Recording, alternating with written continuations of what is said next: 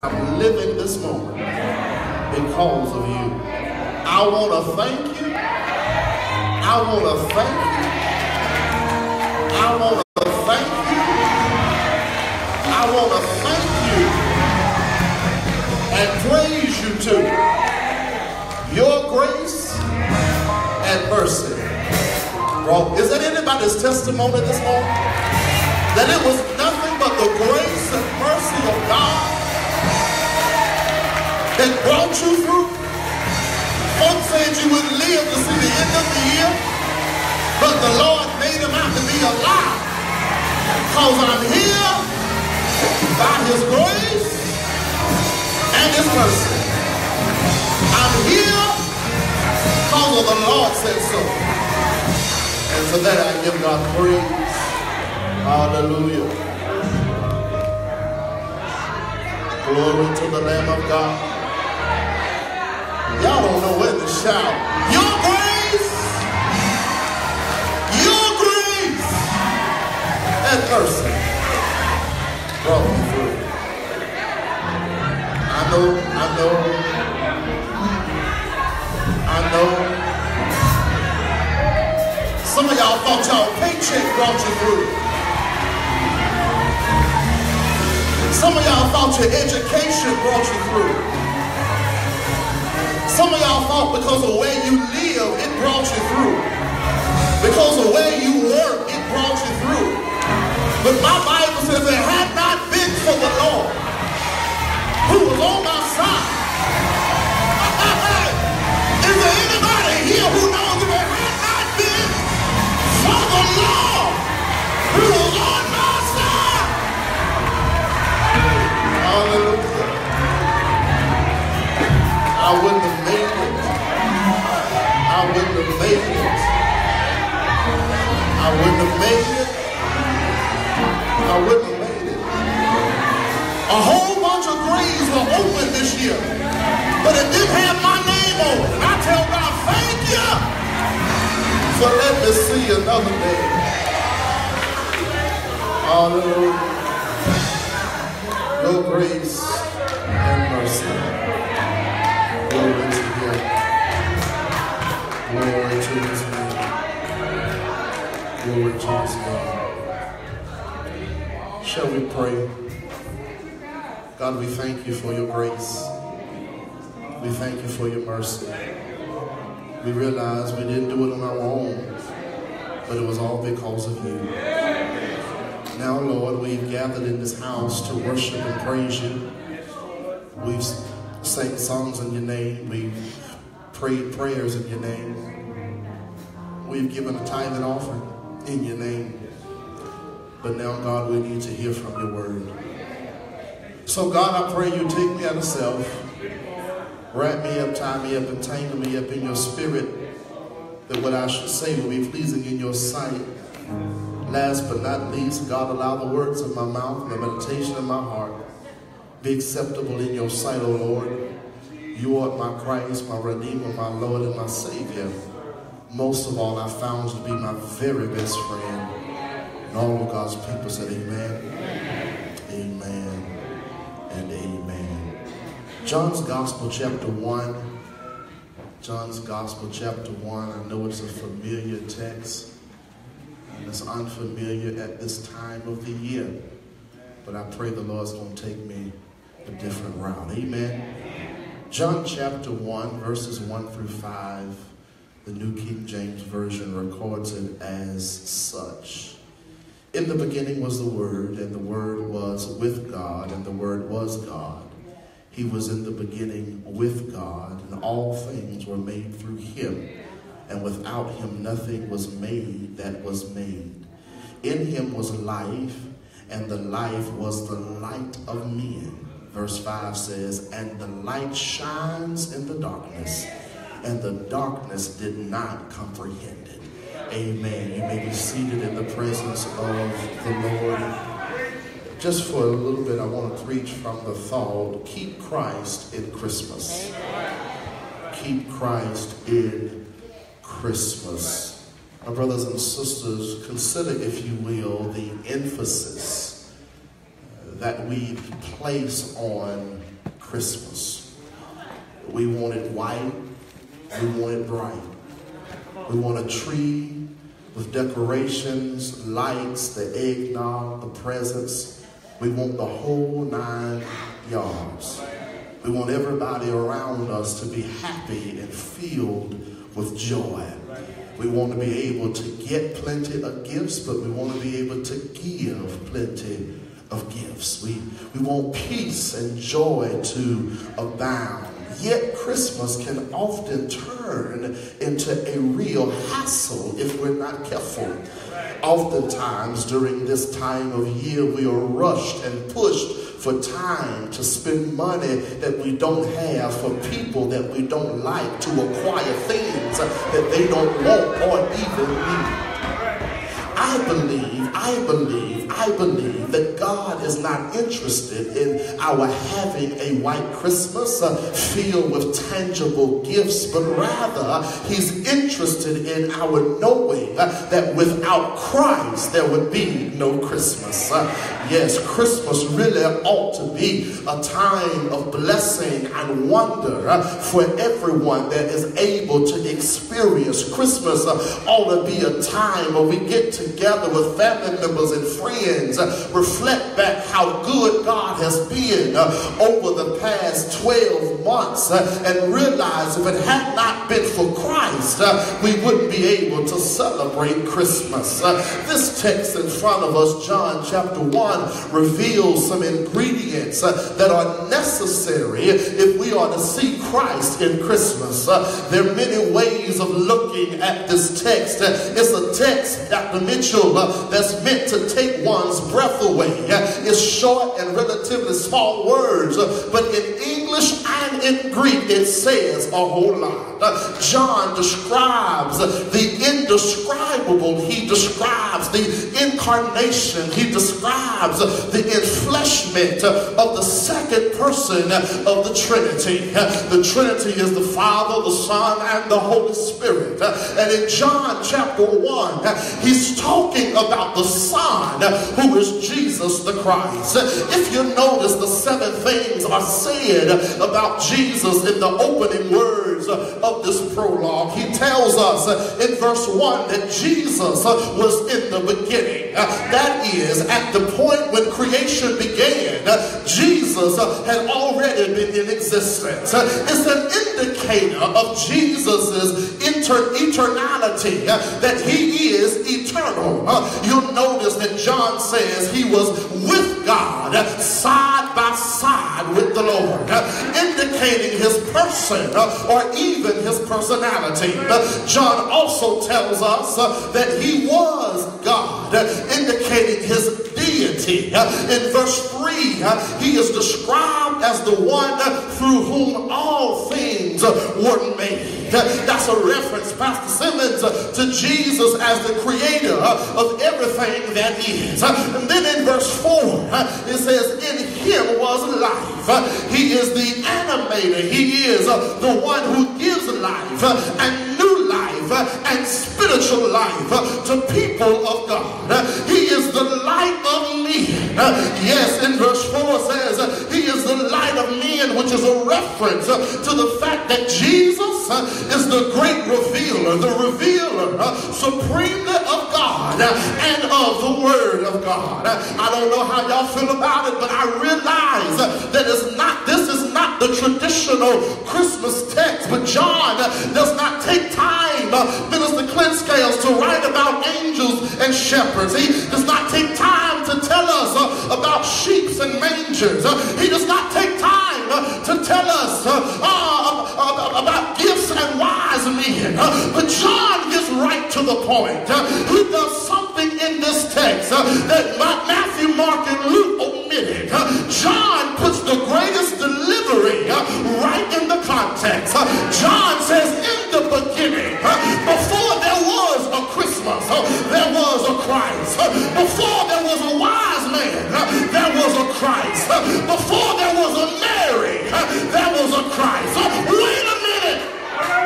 How could there be a Christ before there was a Mary? It's right there. In the beginning was the Word. And the Word was with God, and the Word was here and Christ was here, because they make up the Trinity. God the Father, God the Son, and God the Holy Spirit. If you don't believe it, go back to Genesis chapter 1. And the Bible says, in the beginning God created. In order for God to create, there had to be a God. So before God created Mary, he created Jesus. He just placed Jesus in Mary to bring him to the world. He puts the greatest delivery right in the text. First thing you need to see, if you're going to keep Christ in Christmas, you need to understand that in order to keep Christ in Christmas, Jesus is the person of Christmas. Verses 1 and 2 says, in the beginning was the Word, and the Word was with God, and the Word was God. And he was in the beginning with God. Christmas filled with many distractions between the personalities, the presence, and the practices. It is easy for us to forget the real reason for the season. In fact, many of the things we do and love are so nothing more than ancient pagan rituals and symbols hijacked by the Christian church. Verse 1 brings us back to the essence of Christmas. We know who the Word is. John 1, the Word referring to Christ became flesh in John 14 and lived among us. In the beginning was the Word. This phrase does not imply that the Word had a beginning. It means that the Word already existed. The word was is in the imperfect tense. It signifies an action of the past and continues into the present. It could be read, in the beginning was the Word, is the Word, and always will be the Word. The Word is eternal. He always has been, and he always will be. Before there was anything else, there was the Word. Jesus had his birth in Bethlehem, but not his beginning. Yes, he was born in Bethlehem, but it did not begin in Bethlehem. He is equally God. Word is in the verse of the Greek word meaning logos. It refers to speech or reasoning or explanation, a word about something that is who Jesus is. He is called the Word because a word is a visible expression of an invisible thought. Jesus is the perfect expression of who God is. Jesus is everything God has ever said or ever will say. He is everything God is about in human form. Jesus is the explanation or narration of God. The word with means face to face. This tells us that Jesus was face to face with his Father God. In other words, he is God equal. This reminds us that the God we serve is a triune God. There is one God who manifests himself in three persons. The word Jesus is one of those manifestations. Therefore, he is essentially God, the statement, and the word was God is the clearest statement of the deity of Jesus the Christ. Not only is the word co-eternal or co-equal with God, but the word is God. You can't have God's word if you don't have God. Yes, he is God. When God sent his son into the world, John chapter 3, he sent one who was eternally, equally, and essentially God. In other words, when the angel said, unto you is born this day in the city of David a Savior, which is the Christ the Lord, they were announcing the birth of God in flesh. And all through his life, he proved who he was over and over and over. From peace be still, to rise up and walk, to Lazarus come forth, to thy sins have forgiven thee, all the way to the cross where he said it is finished. Yeah, the power of his deity was on constant display, and every word and deed, every miracle it declared him to be God, because he is the person of Christmas.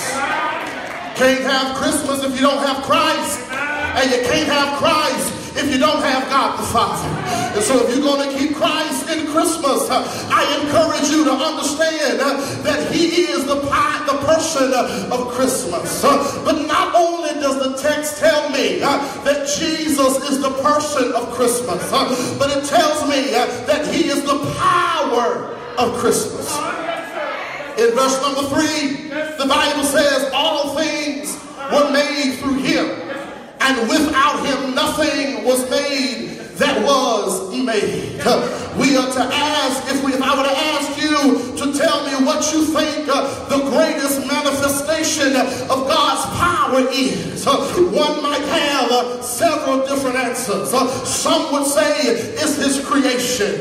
Some would say it's his miracles.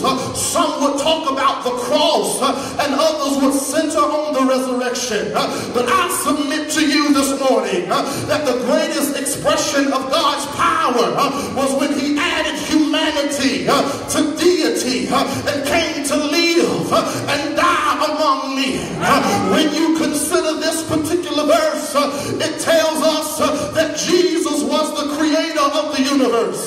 His birth as a baby is even more amazing. The creator of creation humbled himself, became a creature in what he created, became dependent upon a human mother. Jesus was the agent of creation. He stepped out of eternity. He put aside his glory. He entered the world as a baby. That's the power behind Christmas. That's why this season is not about trees. It's not about packages. It's not about bowls. It's not about boxes. It's not about food. It's not about mistletoe. This season is all about Jesus, for he is the maker of creation. Not only did he make the universe, but he is the power that holds it all together. I heard the Bible say, for by him all things were created that are in heaven and that are in the earth, the visible and the invisible, whether thrones or dominions, principalities or powers, all things were created through him, for him, and before him all things, and all things consist. That is what the word consist means. And one man put it, he's the glue of the galaxy. He made it and he holds it together. I tell you, my God is in control of Christmas. It may look like the world is spinning out of control. It may look like the world is going to hell in a handbasket. But he who made it all will make everything work together for the good of those who love him. The one who made it all controls it all. He was born over 2,000 years ago as a helpless baby. He lived in poverty. He was rejected to die a horrible death on an old rugged cross. He did it all because he loved the world. The Bible said that he loved the world so much so that he sent his own son to die for you and me. You can get excited because he's the power of my Christmas. It's not a man in a red suit that's bringing toys to children, but it's Jesus hanging on the cross, Mary's baby. It's not a red-nosed reindeer, but it's a man who was born to a Palestine daughter. It's a man who was born in a manger. He's the power of Christmas. He's God in the manger. That's the power of Christmas. That's the reason for the season. Jesus, he is the reason for the season. He's the person of my Christmas. He's the power of my Christmas. But as I go to my seat, he's the purpose of my Christmas. He says, and the light shines in the darkness, and the darkness did not comprehend it. The question is, why did the Creator deserve to become part of the creation? Why did he put on human flesh and walk among men? Why did he come into a world that would not receive him? Why did he come when he knew that he would die? What is the purpose of Christmas? He came into the world. He entered a world that was full of dead people. But these dead people, they don't know that they are dead. Jesus came so dead people could rise up and begin to live. When a dead man meets Jesus, he passes from death to life. When the dead man comes alive, Jesus changes his whole life. Is there anybody here who can say, I once was sinking deep in sin, far from the peaceful shore, very deeply stained with sin, seeking to rise no more. But the master of the sea, he heard my despairing cry, and from the water lifted me, now safe, and he's the reason for the season. He's the person in the season. He's the purpose in the season. You gotta know that when you come to celebrate Christmas, you can't have Christmas if you don't have Jesus Christ. I am the light of the world, and he that followeth me shall not walk in darkness, but shall have light, the light of life. Jesus came to deliver us from a burning hell. He came that we might have life, and that we may have it more abundantly. That's why I celebrate Christmas. It's not about the presents under the tree, but it's all about Jesus the Christ. If there's anybody here who don't know Jesus, Jesus, oh, what a wonderful child, so lowly, meek and mild, new life, new hope, to all he brings. Listen to the angels sing, glory, glory, glory to the new born King. They sang another song that said, go tell it on the mountain, over the hill, and everywhere. Go tell it on the mountain that Jesus Christ, he is born. The Bible said that they were, Joseph and Mary, looking for a place to lay. They found an old manger, and Jesus was born on Christmas Day. It doesn't matter where he was born, but what matters is that he was born. He lives, he died, and he rose again. And because he lives, I can face tomorrow. Because he lives, I can celebrate Christmas. Because without Christ, there is no Christmas.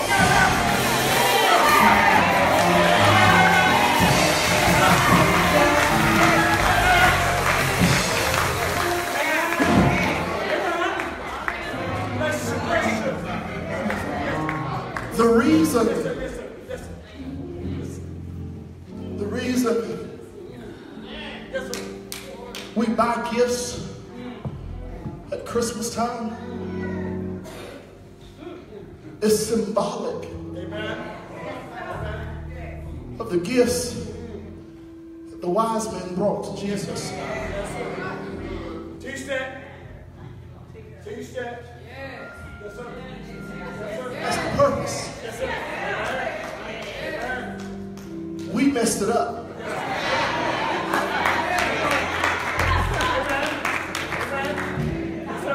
Because, Brother Marcus, the Bible says they brought gold, Yes, sir. Yes, sir. frankincense, and myrrh. Amen. Yes, sir. The gold represented his royalty.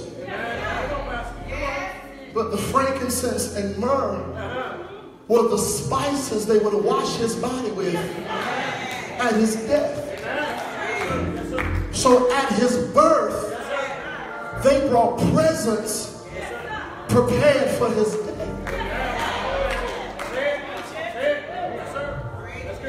Now, hear me and hear me well. I'm not saying it's wrong to celebrate Christmas with gifts, because that's the way many of us humans show affection. It's all right to give gifts. It's okay. There's nothing wrong with it. But don't confuse it with the reason for the season.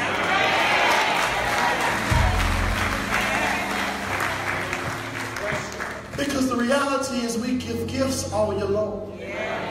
Birthdays, anniversaries. It's okay to give somebody a gift. But just in case you don't get nothing under the tree, there's no box big enough.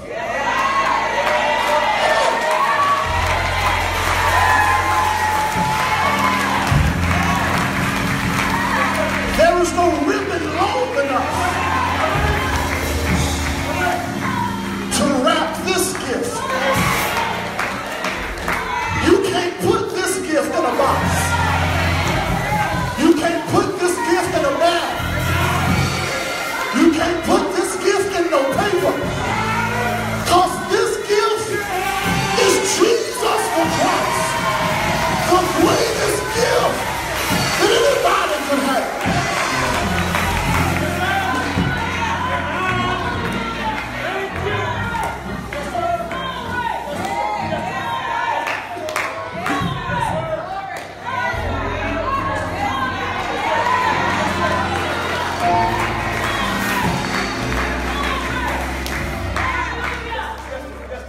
Finish. Yes, sir. Thank you, Jesus. Bless you. Bless you. This yesterday, day from yesterday, Friday. There was a thread on Facebook. It was talking about Santa Claus. And the debate was whether or not to share the reality of Santa Claus with your children. I'm going to be careful how I say this, because I don't want to spoil nobody. Mess up no kids' Christmas.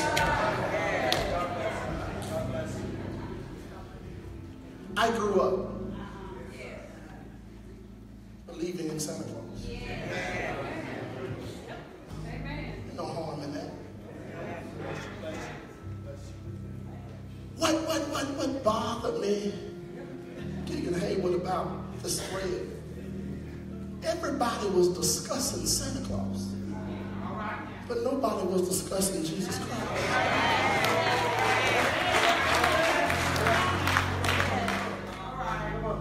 You're so worried about whether or not to tell your child about Santa Claus.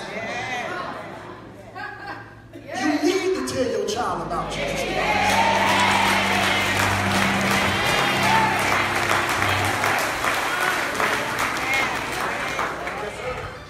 And so, children, can I tell you what? Christ just employed Claus. He just put Santa Claus to work for him. It's all right Claus. But it's even better if you celebrate Jesus Christ. Because if it had not been for Jesus, there would be no Santa. If it had not been for Jesus, there would be no mama and daddy. If it had not been for Jesus, there would be no reindeer. If it had not been for Jesus, there would be no Christmas tree. If it had not been for Jesus, there would be no presents under the tree. Keep Christ in Christmas.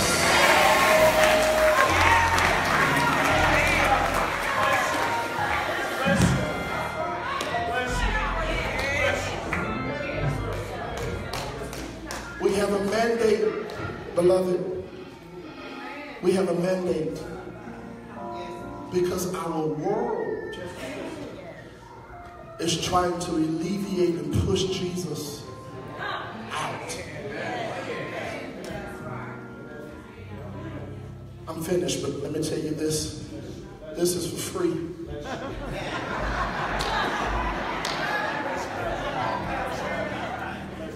If you go to the back of the book, it'll tell you how the world will try to alleviate Jesus Christ. If you go to the back of the book, it'll tell you how the devil is real. It'll tell you how he's going to come back and declare war. So it's imperative. I got any football fans and basketball fans and any sports fans? On every team, the coach has a playbook. And depending on what opposing team that you're going to play dictates which play you use. We get excited about Clemson and Gamecocks and all the rest of them that I don't watch. And we be trying to figure out what play they're going to play. But when trouble comes in your life,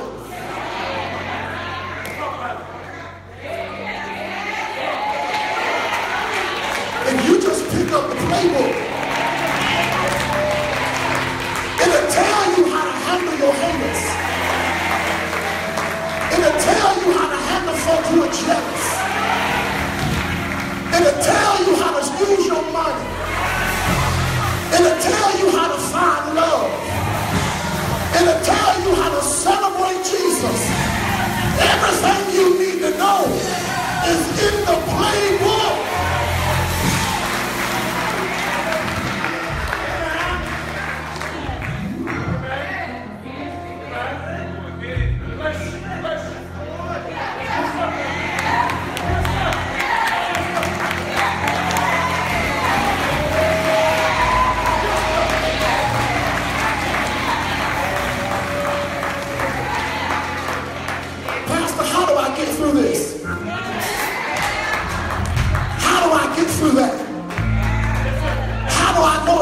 The right one? How do I know if he's the right one? How do I know how to make this move? How do I know how to make that move? How do I learn how to raise my children? How do I learn how to love my wife? How do I learn how to love my husband? How do I learn how to love my neighbor? How do I learn how to love myself? It's all right here in the book.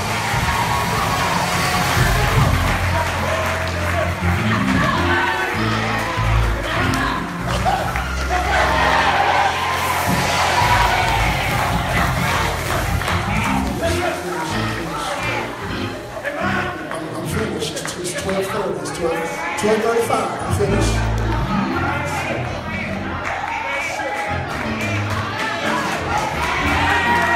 But I don't want to stop.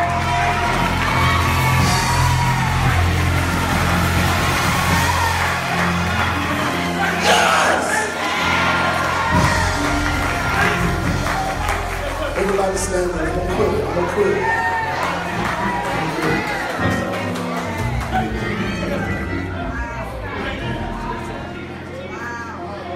Listen, if you're here,